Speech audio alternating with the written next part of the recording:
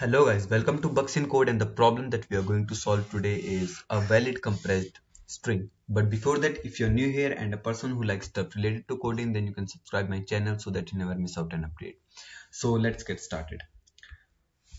So here's the problem statement, and it says that a special compression mechanism can arbitrarily delete 0 or more characters and replace them with the deleted character count. Okay.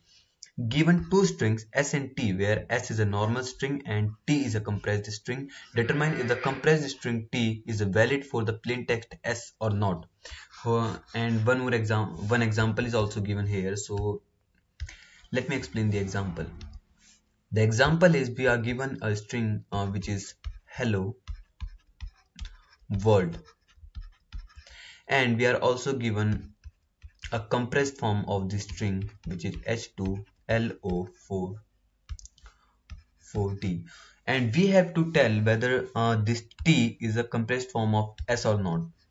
So what we can do here is, from this string s, if I delete like these two characters and these four characters and replace them with the count of these characters, so it is going to be h2lo, and here I have deleted four characters and after that I have d. So isn't this string is same as this given string t? So we can say that yes, there is possibility then I can compress this string in such a way that I get this string, and so our output is going to be 1 here, 1 for yes true, 1 or I will say true, both are same. Now I hope you guys got the clear understanding what the problem says, and let me just move to the solution. Okay, so I'm going to take the same example where I have a string which is, so here I have a string which is s equals to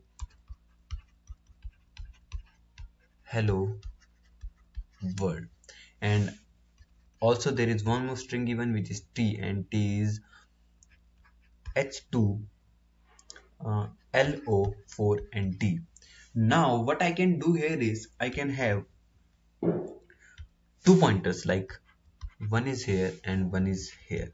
After that, if my characters are equal, then I'm going to move my pointers ahead, and if they are not equal, then I'm going to return false, because if character at current index are not equal, then simply the string is not a compressed form of the particular string. Okay, now what I'm going to do is I'm going to move my pointer here and this pointer will go here. So for the second iteration, let me use a different color. So in the second iteration I'm here. Now from this point I can see that I have a number here.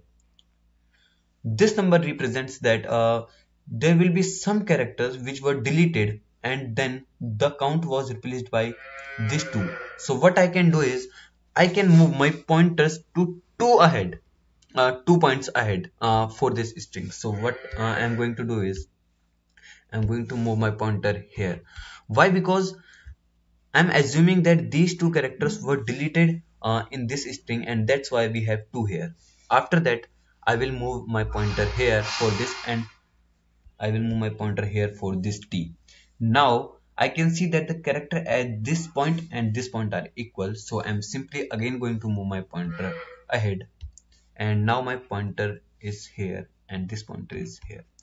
The characters at this point are also same, so I'm simply going to move my pointer here and this pointer will come here. Now again I can see that here I have number 4. So 4 is something which is a number, right? So it means that there will be some characters which were deleted in the past, and then those character count was replaced by this 4. So what I'm going to do is, from this point I'm going to move 4 points ahead. So I will come here, and now from this 4 I'm going to move 1 point ahead, so I will come at this D, isn't it?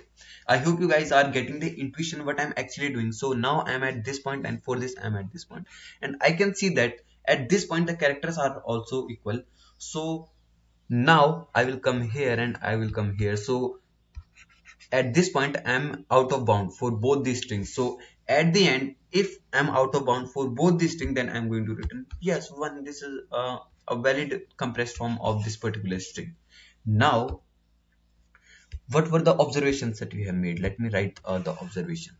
So I will write some observation and you can validate those observations whether I'm right or not.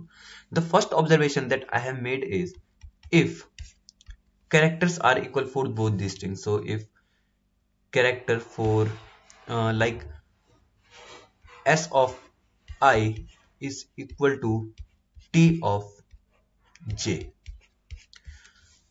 then what I'm going to do, I'm simply going to move my both the pointers. So I plus plus is going to be here, and like I'm going to write, actually pseudo form is more better, so I'm going to write here move both pointers. After that, one more observation that I have made is if my characters are not equal. So if uh, not equal to t of j, but there is something like if they are not equal then it's all right, but if my t is a number, like okay, let me do this, and if these characters are not equal and t is not a number, like both are characters, so at this point I'm going to return false. False because since no any character was deleted, there is no any number, means no any character was deleted at this point, and we are not having same characters, so unfortunately these two strings are not equal. So like at this point, if I have L instead of this H, then output is going to be false, isn't it? Why? Because at this point our string was not equal. And now my third observation was if uh, okay, so let me use black color for this. So if my t of j means the character of at the current point in t string is digit, then what I should do?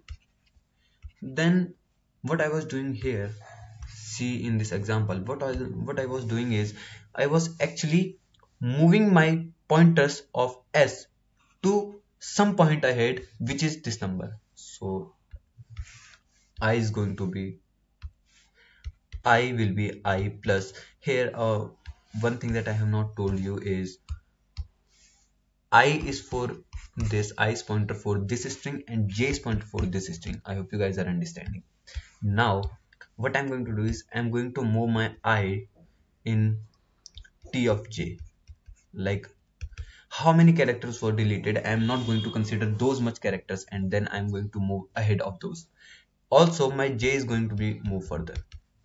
As you can see here, at this point I was moving j as well as I by the count. Now one more observation that I want you to make is like it is not given in the example, but it may be possible that my s is hello world and my t is something like H2LO 4D and then MNOP anything. For this my output should be false.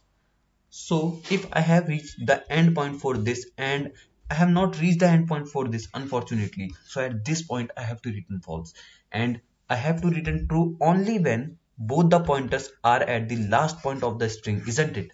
I hope you guys understood what I'm trying to say here. So what I'm going to do is I'm going to write one more observation that at last, if both pointers are pointing to endpoint, like endpoints of the string, they strings like both these strings, then return true. Then simply return true. Hooray! We got our answer. Return true. Return 1 actually. Now this is all about this problem. I hope you guys got the clear understanding what I'm actually trying to say. So now I'm just going to code this approach, but before that I want you to uh, observe one more thing here. Like, at first it seems like it is simple that I will get the number from this character and then I will move forward, but this is not something that is going to happen here. Like, we can have examples like H12 and then LO4D. What about this? For this, we can see that this is a number as a whole. Like, so I'm not going to consider a number as an example. Like, this is one and I'm going to move one step ahead in string S. So it is not going to be like that. Instead, what I need to do is I need to get this whole number, which is 12, and then I'm going to move 12 steps ahead in my string, which is a normal string or plain text. So this is what we need to observe here. Now I'm just going to code the approach, and let me just move to this. So this is the problem on Geeks for Geeks, and I'm even going to provide the link in the description box and the code link on my GitHub. So now let's start.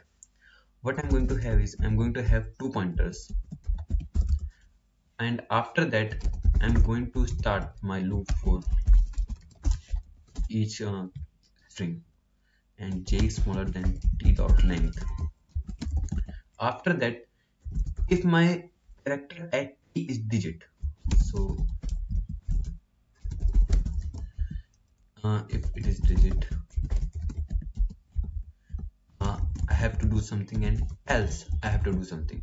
So if t is not digit, then I'm simply going to have both the characters, and I'm simply going to check whether my characters are equal or not. So if my, like, if my characters at I and j are not equal, at this point I'm simply going to return false or 0. Why false? Because since we are not deleting any character, because there is no digit and our character is not equal, so I'm going to return false. Else the characters are equal, no doubt, so I'm just going to move both the pointers ahead by 1 point. After that, what I can do here, like, at this point what I can do is I'm simply going to check, I'm going to actually get that number, like for that 12. So how I'm getting the number is I'm actually having a count, and while my j is smaller than t dot length, and or character at j is like character dot a digit, or character at current j point is a digit. So I'm going to consider all those digits. And how to convert a digit into a number? It is a simple formula. Convert t into its integer form. This is the way to convert, and now I will surely have an integer which is considered already. So I'm just going to move my I pointer ahead by count. Now at this point, should I need to move my j pointer? No, because I have already moved here. So let me write j plus plus as well. So this is all about this problem, and at the last what I'm going to do is, I told you one condition that my both pointers should be at the last point. So if my I and j both are at last point, so at that point I'm going to return 1. So I'm going to write a conditional statement here, which is this. Let's check whether it works or not. So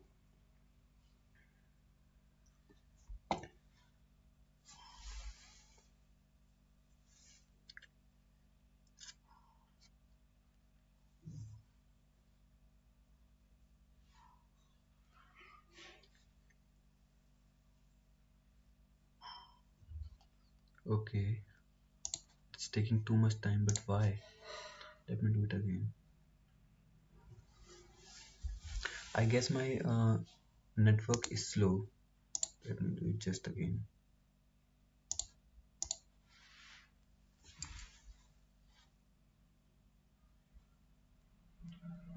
Okay, why it's not running?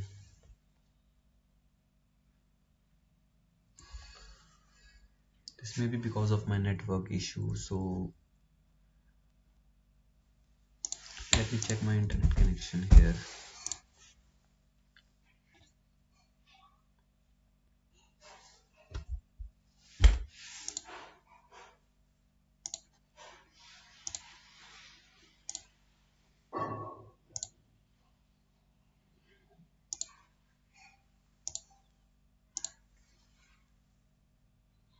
I don't think there is anything wrong with this code, and I'm just going to verify it by running the code. Okay, so it's showing compilation error, and here I have not written character.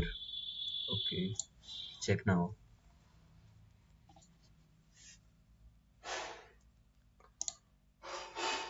Okay, why it's showing something like this? Let me refresh the page.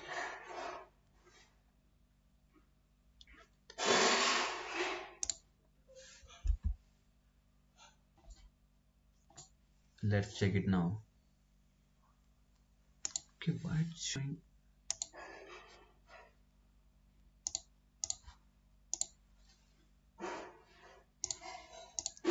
It's showing compilation submission limit exhausted, but why?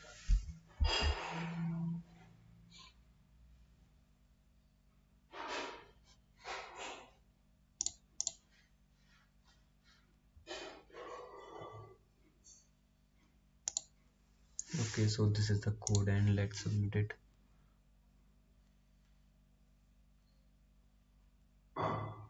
Okay, now it's working for the example test case, and let me just submit this solution. I think it should work. Okay, so it's working, and this is all about this problem. I hope you guys like the solution and the intuition behind the solution. So this is all for now. Thank you.